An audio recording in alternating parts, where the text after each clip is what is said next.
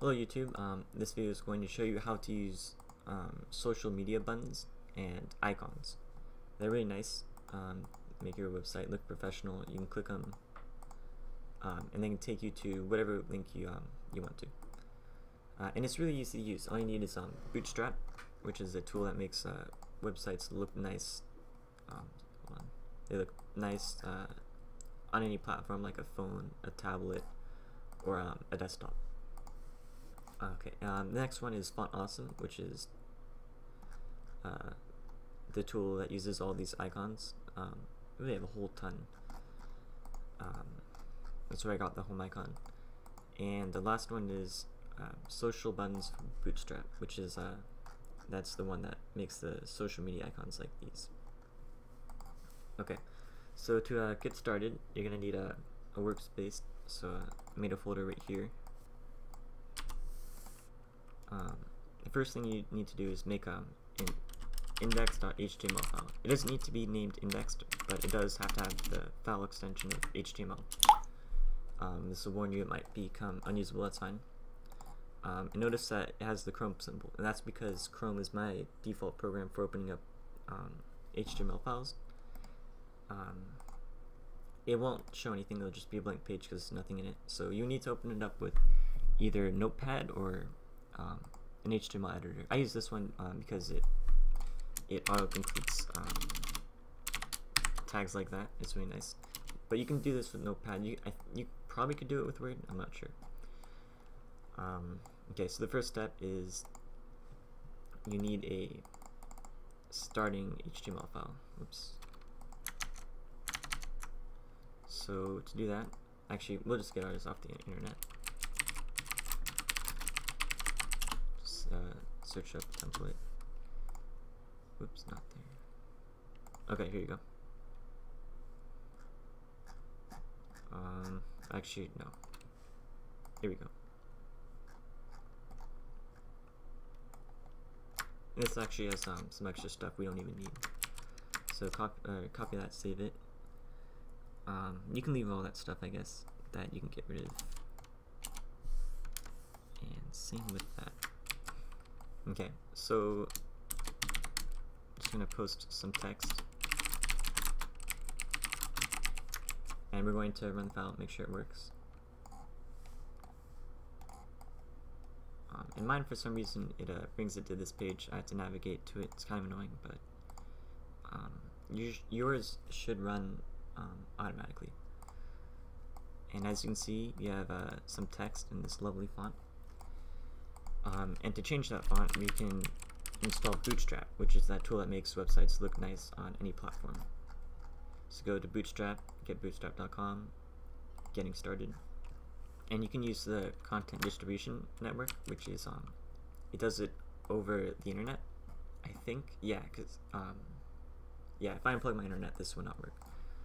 So you paste that code into the head, these head tags. That's where it gets its title, all the CSS files, etc. And we can rerun that file, and it should, yeah, okay, it'll appear like that. Yeah, okay.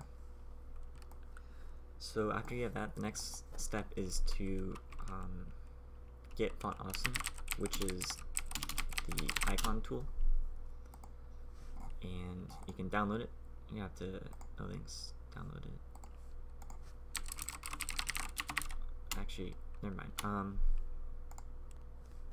think I already, yeah. Okay, so you have to download it, and then you also need to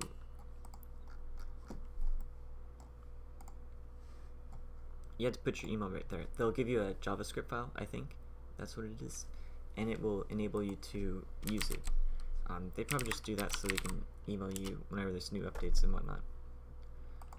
So, go to my Gmail.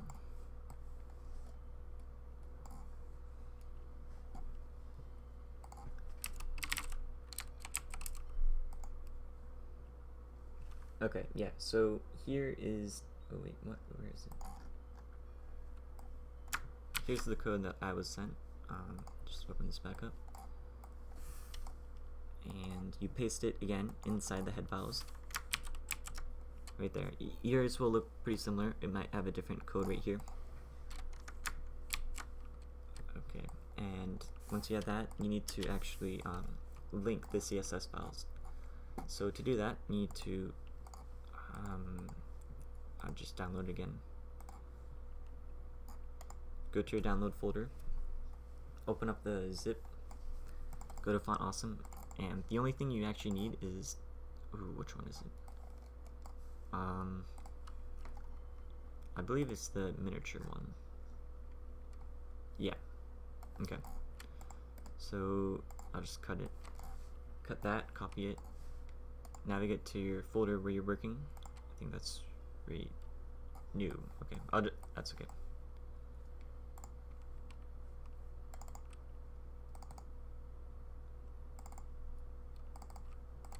Okay, and make a new folder to keep organized. Name it whatever. Doesn't really matter. And paste that FontAwesome.min.css file. And to import that, do link rel style sheet, and that just tells the Chrome that it's a CSS file. And then you import it with href. And again, with brackets, you can just click CSS FontAwesome, and you'll notice it matches this file path as well. Okay, save that.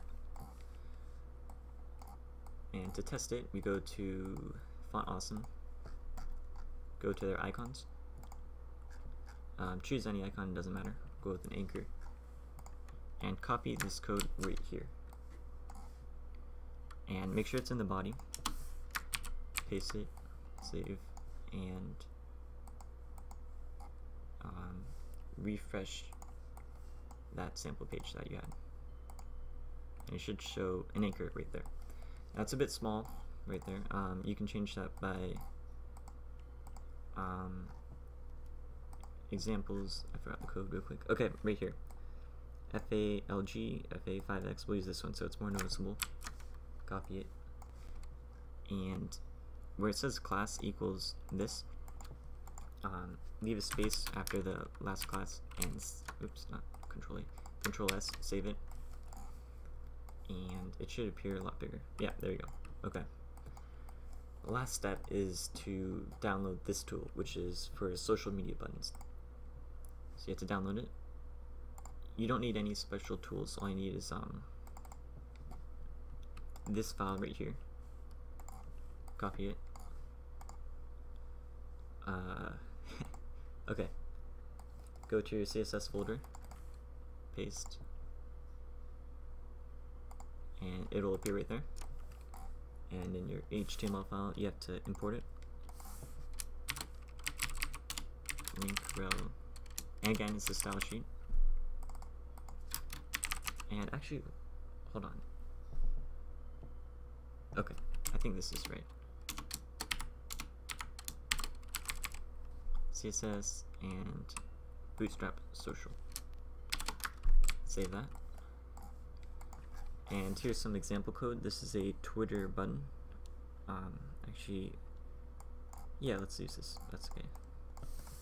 Copy that. Paste it in the body. And let's see if this works. Oh, right. It's over here. Okay, and you have this nice long Twitter button. You can resize it using divs and CSS, but for now, I'm just going to. This is a Bootstrap container.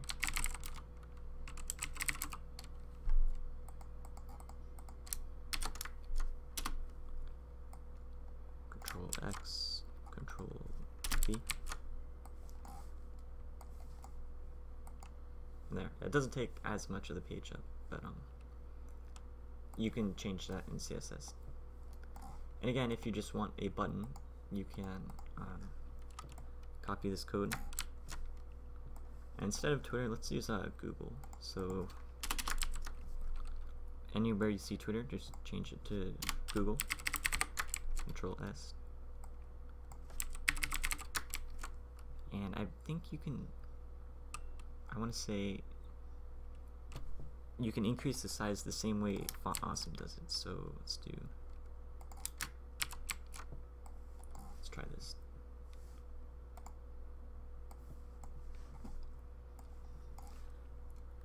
Is it there or maybe here?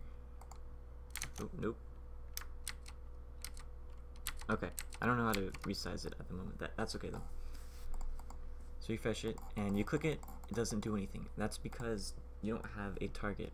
So you have to go to the A tags right here. And this is the thing that actually does the linking, not this. This is the I think if you backspace this will be the button itself. Yeah, so it's the button. It's not actually the oh no, okay. It's the V. That's what it is. Okay. So to do the link thing, we do href equals, let's try www.google.com. You notice href, same as right here. It's just a link file. And ooh, maybe we made a mistake. Ah, right, okay. The full link is https colon and then // Okay, that should work. You click it and it goes to google.com. But what if you want to keep users on your website instead of opening in that link? So you click it and it opens up in a new tab. Well, to do that, you just do, I think, target equals _ blank. So okay, yeah, right here. Copy this code and go to right after there. Okay. Finally, refresh that, click it, and it'll open up in a new tab. And you can link these to any sort of link you want. So you can do Obama's Twitter, for instance, or your Twitter, doesn't matter. All you have to do is copy that link and paste it right here. Control S. And there you go. That's all there is to it.